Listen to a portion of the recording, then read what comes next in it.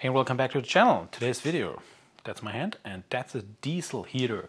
Not just a diesel heater, it is the LF Pro's air heater, all-in-one parking heater diesel machine. And this video will just talk about this machine, about this diesel heater, what you need to set it up, get it out of the package and let it run and use it. Thanks for watching again. Today's video is just purely about this heater. Those diesel heaters have lately a huge hype and a lot of people like it, and a lot of people take it camping, take it car camping, into vans and stuff like that. And those heaters are different from the ones you maybe put in a camper van. Just saying, just as an example. To give you a couple more details about this heater and why this heater. This heater is a nice form factor. It comes already elevated. Elevated means in this case that it's higher for the exhaust and everything else, so you can see later how we do the installation. It does come with 3 different power supplies or power supply options. You can either run it with one at 10 volts for your garage, for example, with 12 volt of a normal lithium iron phosphate battery or whatever you have in your car, or even a 24 volt battery pack. So whenever you're running maybe a 24 volt battery pack, you then have to use a step down. And this one is a 5 kilowatt diesel heater. They call it all-in-one air diesel parking space heater. And here it comes with a stylish design for small space. And it does come with a remote control, LCD screen, and is there anything else I forgot? Yeah, you know what? We'll just open it up and see what's in the box so you have an idea what's coming with this device and what you might need to buy extra. There's a smaller box over there, and the diesel heater itself, and you can see the form factor is incredible. Small.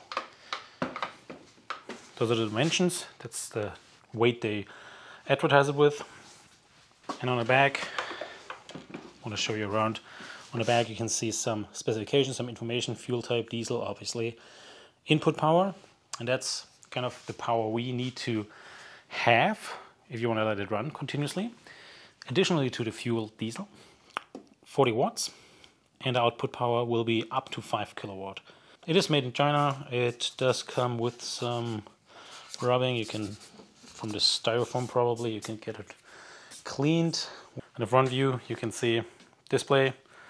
We have most likely a air inlet, and then we have a positive and negative terminal, and we have a little remote. One thing which is pretty cool about this device, they have a re-engineered, that's what they said at least, advertised with a re-engineered spill-proof cap up here.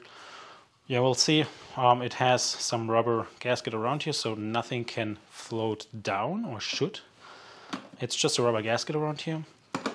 And then you have those handles. Now we should see what's in this box.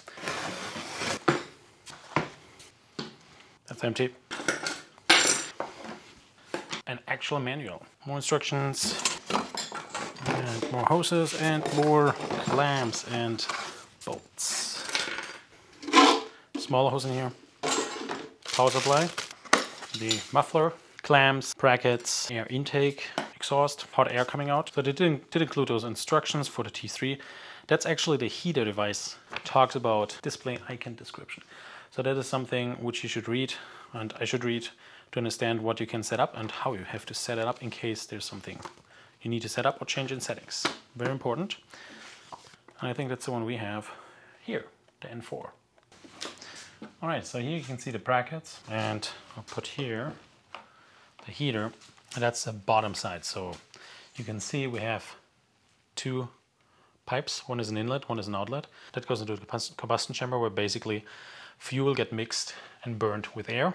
We now need to make sure that we have those little brackets installed so it's elevated and we can install the pipes without any issue.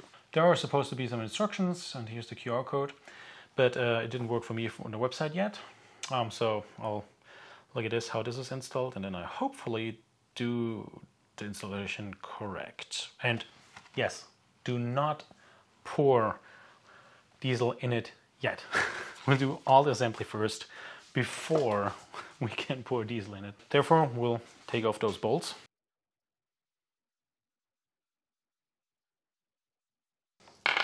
And I think they gave us 2 mounting brackets. So this one is for a flat mount surface.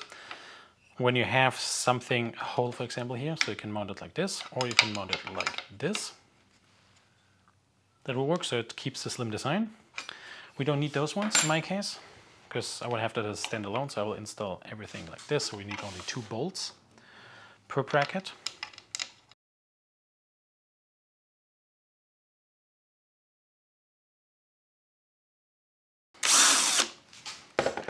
I would not use an impact. It's aluminum, it's pretty light. At the end, for me at least, I can place it like this. And I could, if I want to, potentially put some bolt in here. All right, looking at those 2 holes here, it's already a little bent. So the spring which is in here is already bent because it was placed on it and standing on it the whole time. Get a new one maybe. So let's see. We do have hose on this side, a little bit dented, on this side as well. So I'll check which one would fit. And honestly, it looks like I'll check the other one first. It fits over here, it fits over here. Here it's more loose, so this one's smaller, and here this one is bigger. So I'll use this one. That means I'll get a clamp ready. One of those clamps are provided. Put it over here, put it over here, and I try to put it in a direction orientation where I can access it. All right, pretty tight. We will need to bend the exhaust pipe differently. But first we need to try make it fit over here. And yeah, it does fit, but same like before. Let's get one of those clamps. Again, those small clamps here, right? Same as before. We need to find a good location that looks pretty good. Hand tight.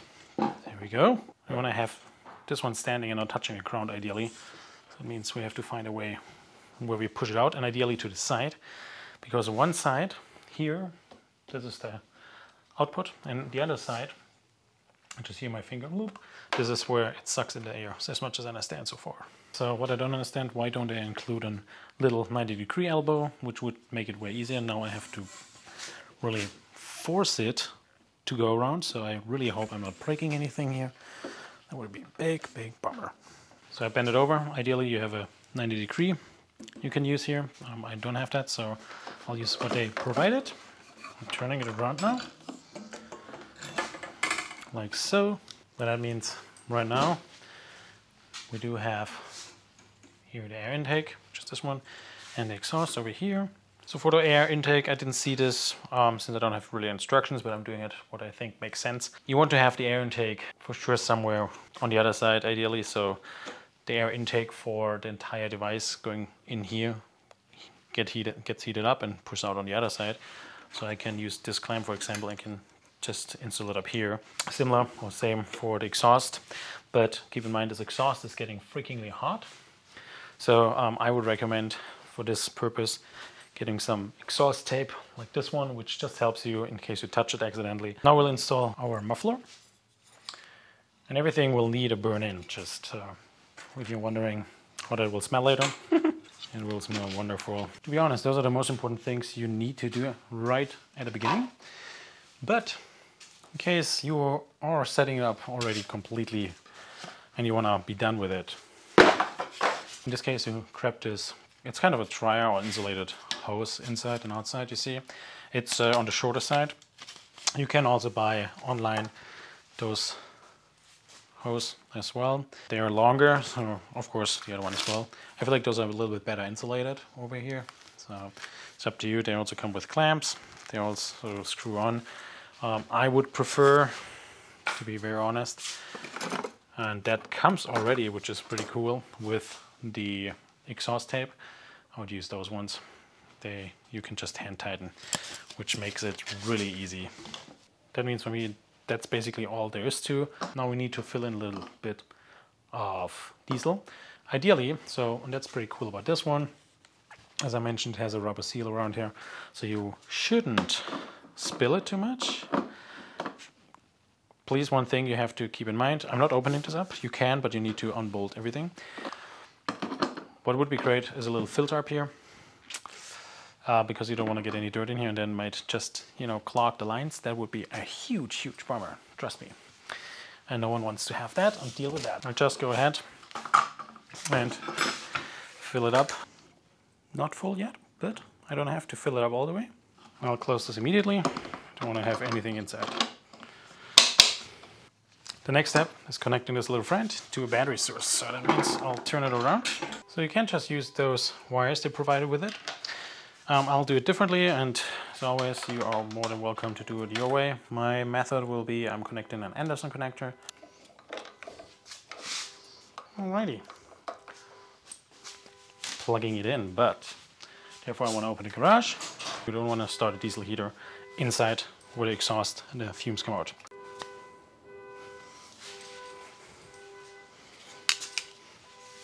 And here we can hear the first clicking sound because it's pulling in the diesel. Dang, that feels like it's getting faster and faster and you don't know what's happening. As I learned at the beginning, it's always pulling more energy, so it means we are right now at around almost 10 amp, 9.5 amp. And you have to let it run for sure at least an hour or longer. So there's a lot of information on this display, and I still try to learn this myself. And it also has some buttons. And this unit, that's something which I think was mentioned somewhere, also has a timing operation. For now we just need to have the unit up and running. Let me measure again power consumption what we're having here. Right now we're looking at 3.6. Between 3 and 3.6 amps. I don't know if you saw that, but I did also install here the filter, very important. You should do that before you start it, obviously. I didn't, but you should. And so this is the intake side. You can see I did mount the hose because I want to see how actually warm it is, and it's back there. So we'll measure that. Right now we're having around 50 degrees Celsius coming out. 120 degree Fahrenheit coming out. So just reduce the temperature, but the exhaust pipe is 265, 272. Wow. A lot of material inside which needs to just first time running. It smells not good, so don't breathe everything in. Since it's still burning in, I want to show you one other option or possibility you can do in regards of using your Jeep Wrangler JL as an example. I found this tutorial and information from Cheaper TV, link up there, and he just built himself, I think his name is Dino, he just built himself some kind of, what is it, a plugging window thing, whatever, and he just built himself this little construction. So you can see this made of this board, link in the description below as well as a vent up here which attaches to the hose. On the other side, the duct coming in. This one I made for the driver's side, but when you just switch this around on the other side, then this one also works for the passenger side, obviously. And it's pretty straightforward. You just have to pop it in here, pop it in there in the channel, so the window has to be open up, and then you can slide it up like so. Then you have to close the window. And that is pretty much it. Then you only need to take the hose for the hot air and you attach it. And I'm just using here this, I think it is a laundry hose or something, 3-inch and it's 16 feet long. But what you can do with it, it's just, I'm using those clamps which you can tighten by hand. So you just put it over here, screw it together, that's all. And then you can just attach this one to your diesel heater. And the reason this being here on the driver's side or being in the first row, when you're laying car camping back there, rear and back, and getting the hot air in there, it might just get too hot. Taking it down. There you are. So I want to highlight 2 or 3 things what I've encountered. I did let it burn in quite a long time. I think it was more than 3 hours. I heard something like you should do that a full tank. So it would be 5 liters full tank. I have not done that yet. But what I've done, so I got myself those 90 angle degree elbow pipes for the exhaust. And that's something which would be great if that would have, you know, come from the factory. Having this elbow makes it way easier instead of bending it, because there's always a chance you break the exhaust. So that happened to me once. When you have the elbow is too long, those brackets are too short. So having a little more length in those brackets down here, those feet, would be amazing. You always have to be careful now, or at least me, I'm not putting it on wood, because this thing is getting freaking hot. Usually, and that's something which the instruction call out, you should have the exhaust pipe straight, pretty horizontally going away. That's one thing. And the other thing here, you can see I used exhaust tape here. It did do a good job, still it is also getting hot. Then we do have the front, which is this side. You do not need those thick wires. That's just me because that's what I had laying around with my Anderson connector. You should rather go with the smaller ones. I want to talk a little bit more about the display. And that is something I can show you now when it's off, and I will show you then later when it's on. But therefore I have to change the position because I'm in the garage here. All right, I hope this is clear. You can see it. Time is obviously off by a lot at the moment. But what you can do in this setup when it's off, so this is the power on off. This is a setting button. This is up and down. And this is a turning knob as well as OK wheel. So you just saw I clicked it once. When I do it 3 times quickly within 3 seconds or something, those numbers pop up, and those numbers you can now set it and schedule it basically when this one should come on. That means 1, 2, 3. We see it now. I can turn to the right, then I can say 1, 2, and it just goes through. And wherever, you know, I'm here, I want to have it running in like 1 hour, for example. So I would go here, hit enter, and in 1 hour it would start up, and wait 5 seconds, then it just confirms with this beep and done. All right, let's adjust the time. So it means 3 times really quick. 1, 2, 3. Turn to the left, hit enter. So I'll try it again. 1, 2, 3. Turn left, hit enter. Now it's blinking. Now we can adjust the time up here to whatever time we have. I don't even know what time it is. Then hit enter once. Then I can adjust the minutes. Hit enter. Now I wait 5 seconds. Now it beeps. Now it's adjusted. Now when I take this 1 hour off, 1, 2, 3, go over, hit. Now it's this underline. Hit enter. Nope, that didn't work out. All right, one more time. 1, 2, 3. Go over.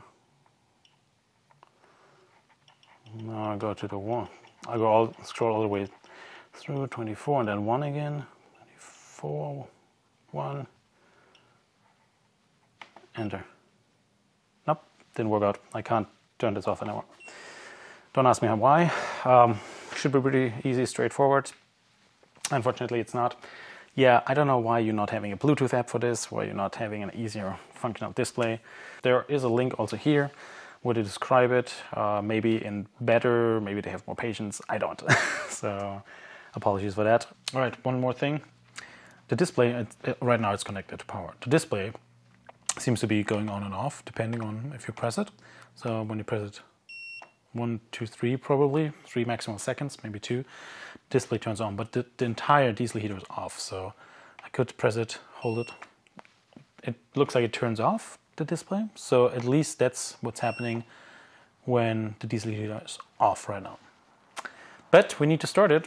So that's something I'll adjust, and we'll go from there. Okay, what you can see here first on the display, that should be the voltage it looks like, I assume. The V or U, 13.2.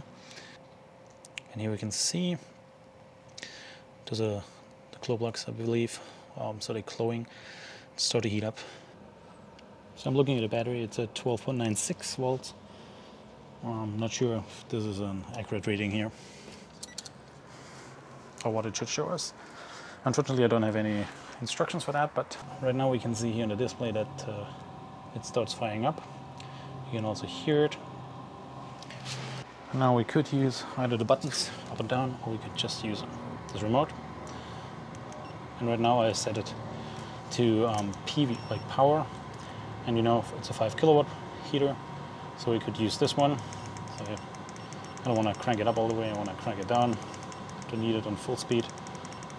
So 1.4 is the bare minimum you can do. Change the setting, have to wait 5 seconds and it's adjusting. If I want to use temperature, I need to click on settings, and the settings changes to T24, but I don't want to do that. I'm going to stay with power in this case. That's also the quietest it can go. I don't have the hose for the hot air, attached yet. It's just to showcase you how it works. I will have a follow-up video just to show you how you can possibly set it up with the installation I showed you earlier in this video. Just want to make sure that you can see that, and want to make sure that you see also in the nature how that could work out. And by the way, the display you cannot take off. It's not detachable. It's fixed in there, it looks like.